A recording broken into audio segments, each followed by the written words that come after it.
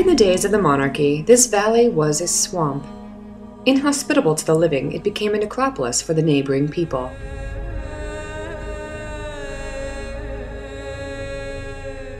According to tradition, Tarquinius Superbus began the construction of the Cloaca Maxima, a sewage system, in the 6th century BC, and used it to drain the swamp of all of its moisture.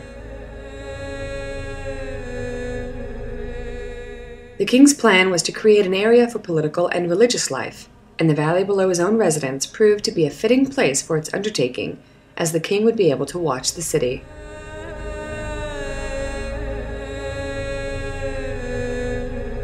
It was here that the shrines were built to the most ancient religious cults in the city: Saturn, Vulcan, Mars, and Vesta.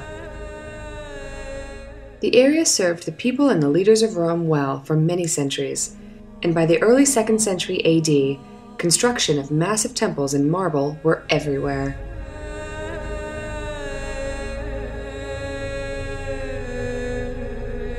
Running east to west along the Roman Forum is the Via Sacra, the Sacred Road, and was used for religious processions and celebrations of triumphal generals on their way to the capital.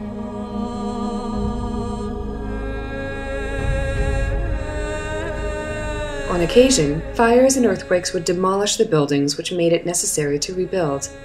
Since it was quite difficult to extract the foundations of the earlier temple, architects would sometimes use the early foundations for the reconstruction of the temple, and other times would simply leave the original foundations in the ground and make new ones.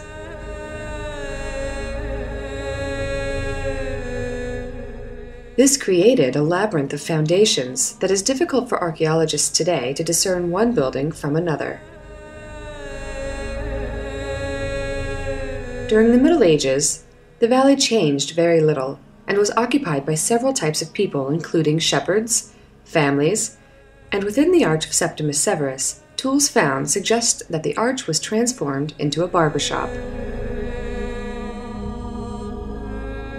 In the 15th century, the area witnessed a change which was exactly opposite to the over-construction of Roman times. Artists and architects were encouraged to scavenge the area for building materials and decorations. After scavengers scoured the interiors for removable art, temples all over the Roman Forum tumbled to the ground, and their pieces were carted away to make new palaces, churches, and fountains. It is for this reason that only a fraction of what the Roman Forum once was remains, and we are left to wonder with our own imaginations what it must have felt like to be a Roman in ancient times.